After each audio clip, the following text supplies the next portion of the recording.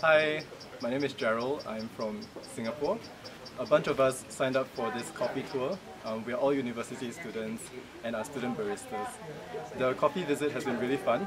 The plantation, they got us to pick the coffee cherries. We learned about the techniques to pick everything, how to pick them without the stems.